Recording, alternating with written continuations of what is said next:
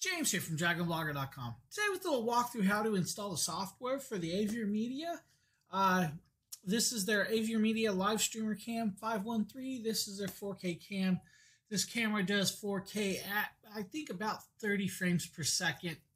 I haven't had hands-on time yet, so you guys are going to see me install the software and first test of the probably camera during this video. So as you know, you guys can see the screen. I'm going to set this box down. Right there is where we're going to want to go. AverMedia.com/US/products -details/PW513. So we're going to close that. We're not going to save that. I don't really need that. As you guys can see, I already clicked it, but I can do this paste and come here again. Pulls it up. Here's your camera, the live streamer cam 513, the PW513. You can go through and read about it if you really want, or click download. Download is where we're going to get the software that we need. We're going to click download. It automatically is downloading. But if we do this, open when done, which is what we're going to do. We're going to open when we're done. And we're going to click yes. We're going to install this software. Let's see how fast this does this. This installer will install CamEngine on your computer. Click continue. Accept the terms. Agree to send anonymous data. I don't usually send the anonymous data, but you guys can if you want. You can read the terms and conditions if you truly want. I'm not going to bother with it. You find your destination. If you don't want to put it in your normal C file, if you guys have other drives, you can do what I do and find one of your other drives. I'm just going to leave it in the C drive and click OK. Now that we're installing,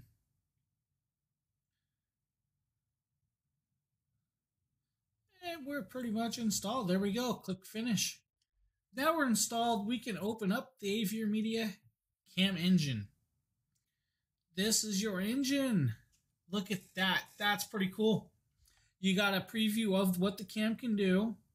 So you got your basic filters like brightness. You can adjust the brightness if you really want it brighter or glow. Contrast, hue. Find the color that matches your skin or what you like the most. Sharpness, stuff like that. They have filters if you want to do skin tone. Let me adjust some lighting up here. Maybe get a little brighter in here. Now we got some lighting in here. You guys can see the skin tone change.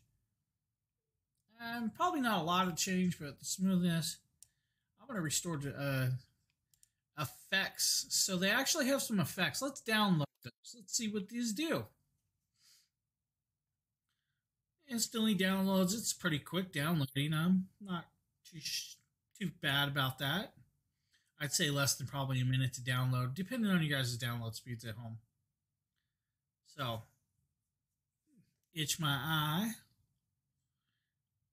So about a minute to download that. That's not bad. Actually, they have some cool effects here.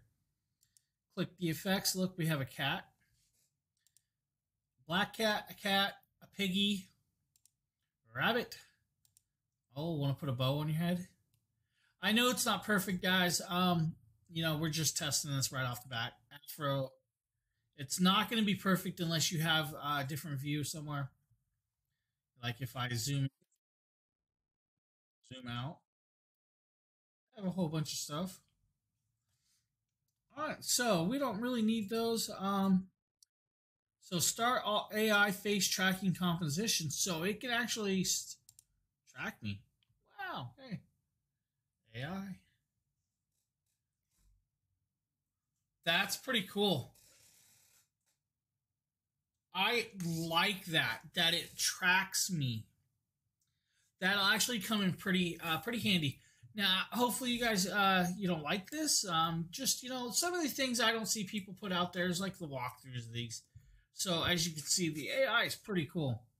Now, automatically adjust composition to speech. Let's try that. Talking. Let's move forward. Backwards. Zoom in. Oh, it zoomed out. So zoom out. It's a little backwards, but whatever. That's pretty cool. All right, I like that. Now let's go over to video here. Up here, you can flip it. You can flip your screen if you want. Oh my God, we're upside down. Back that way, that way.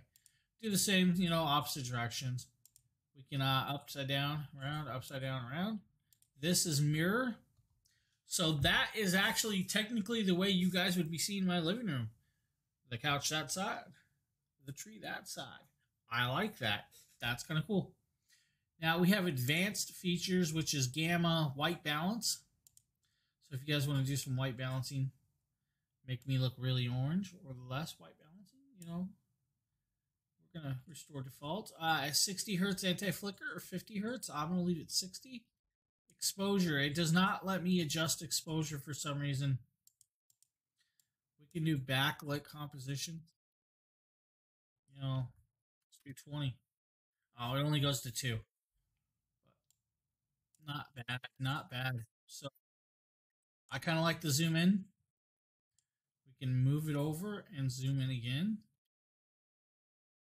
You guys can see my nice little hat. That I like that. So that is how to install the AverMedia Live Streamer Cam 513 CamEngine. Now, the camera is awesome. I'm going to be, switching over. I'm going to be doing some video testing. You guys can hear the microphone. You guys will be seeing the camera itself. As you can see right now, we have 2 cameras. I have the Logitech C922 X Pro up in that corner. I believe it's that corner. It could be that corner, but it's probably this one. And this is the AverMedia right here that you're seeing in the middle of the screen. So what I'm going to be doing is some live streaming testing. I'm going to do some microphone testing. I'm going to actually compare it between 3 or 4 different cameras. If you guys don't know, I have several cameras around. So I'll probably put like 3 or 4 cameras, have 4 different camera views, and switch back and forth so you guys can hear the microphones, see the quality of the video, and stuff like that. But I wanted to give you the walkthrough of how to install the AverMedia Live Streamer Cam 513 CamEngine, and have a great day, guys.